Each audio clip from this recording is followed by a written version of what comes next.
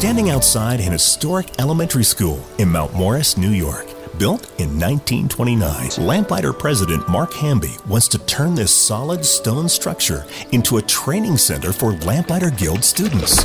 Here, students will be instructed in the creative arts to live a godly life of influence year-round, from writing to acting, painting to photography, music to film, and illustration to animation.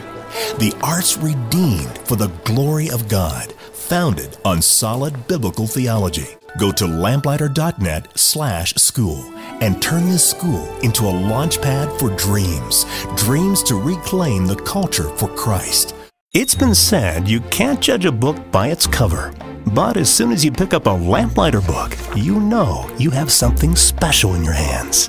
Each Lamplighter book is beautifully bound, embossed in gold, but the real treasure is inside. Stories of mystery, drama, and adventure. Endearing characters, enduring values. You can't judge a book by its cover? Judge for yourself. Log on to lamplighter.net. Lamplighter.net.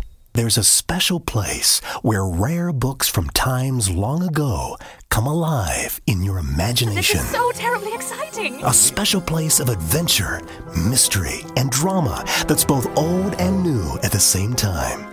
Welcome to Lamplighter Theater, a new audio drama hosted by John Rhys-Davies from The Lord of the Rings. Lamplighter Theater. He tried valiantly to keep the ship upright, but the powerful winds were too much and the helm broke apart.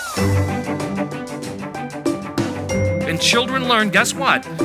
That when everything seems to be going against you, one thing is guaranteed in Ecclesiastes, and it's this: that God makes everything beautiful in its time.